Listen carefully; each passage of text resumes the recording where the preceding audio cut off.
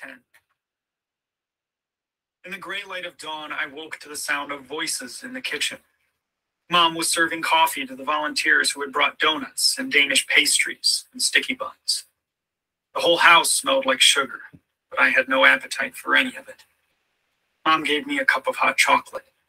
"Drink it," she said. "It's cold outside. Take some donuts or something."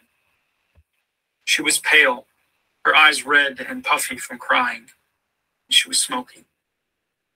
A woman from the realtor's office told her to go back to bed. She looked terrible, but Mom insisted she was fine. "We're going to find Erica today," she said.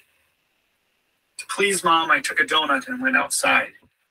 The police were talking to a bunch of people I didn't know, telling them what was expected of them. Form lines, walk an arm's length apart, examine every inch of ground. If you see anything that may be connected with Erica, stop and call a policeman. Do not move it. Do not touch it. Leave it in situ and wait for a policeman. I edged away toward the woods. No one noticed me go.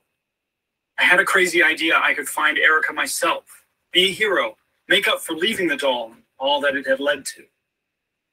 In the clearing where I'd last seen my sister, a crow perched in the dead tree. He cocked his head at me, cawed, and flew away. I sat down on the log and tried to think about where Erica might have gone. I sat there for a while, but no ideas came to me. I stood up and called her, again and again, until my voice was as hoarse and raspy as a crow's. Her name rang in the air, bounced from tree to tree, echoed back to me. But she didn't answer. Nor did she come running out of the woods, her red curls in a tangle, her parka muddy. Breathless, cold, hungry, elated to see me, Daniel, a rescuer. You won't find her that way.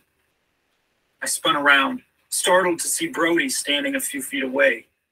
He wore a ratty fringed suede jacket that looked as if it had once belonged to his mother.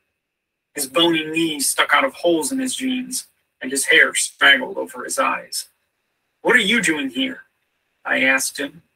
"My dad's in the search party, so I thought I'd come along over and see what's going on.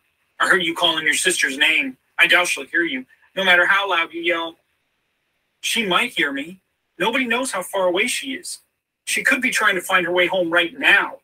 She could have fallen into a hole or something." He edged closer to me, shuffling through leaves as he came. "Listen," he said in a low voice. "There's stuff about this place you don't know. Stuff nobody's told you. Mainly because you're such a stuck-up snot." I stared at him suspiciously. His nose was running, and his eyes had a moist pink look. If I was such a stuck-up snot, what did he want with me? Why was he here? What kind of stuff? I found myself lowering my voice too. He shrugged and took a quick look around. His eyes lingered on the dead tree. "You know what happened to Celine Estes, right? You told me about her. Remember, on the bus, the first day I came to school?" Brody was almost whispering now. He kept looking at the dead tree. "Well, folks are saying your sister's been took, just like Celine was, and you won't ever see her again." Took. There was that word again. How had Erica picked it up? "Don't be so stupid, Brody. Celine disappeared more than 50 years ago.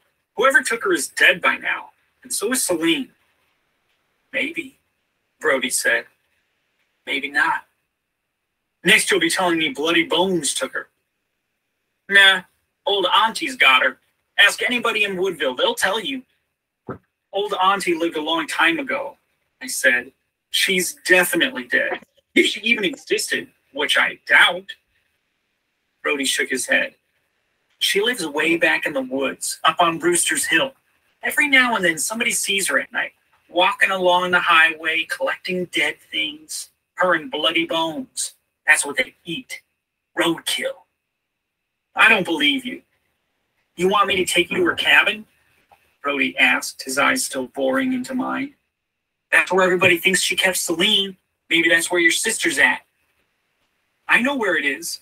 I've been there with Dad and Erica. It's an old falling down ruin. Nobody lives in it."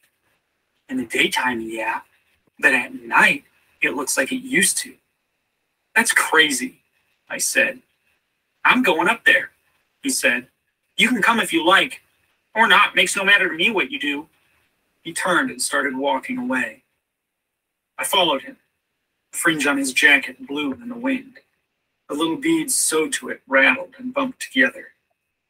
What do you mean at night it's like it used to be? I asked him.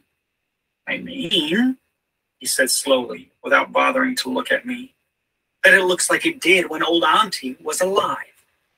You just told me she's alive. Now you're saying she's dead? No. What I'm saying is old Auntie's a haunt, come back from her grave. I grabbed Brody's arm and made him stop and look at me. Do you expect me to believe that? He shrugged. Believe what you like. He turned his back again, but I wasn't through with him. This is what I think, I said. You're dragging me up here to play some kind of trick on me, which is really awful because my sister is missing and the whole town is looking for her, and you're taking advantage of that to get me to go with you. I bet your friends are already up there, getting ready to scare me or something. What kind of kid are you? Brody backed away from me. I'm not up to anything. I want to help you find your sister, that's all. We'd reached the steep part of the trail.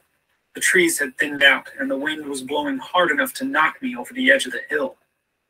Ghosts, monsters, places that are ruins in the daytime, but not after dark, I said. It's all stupid lies, fairy tales. I'm going back to the house.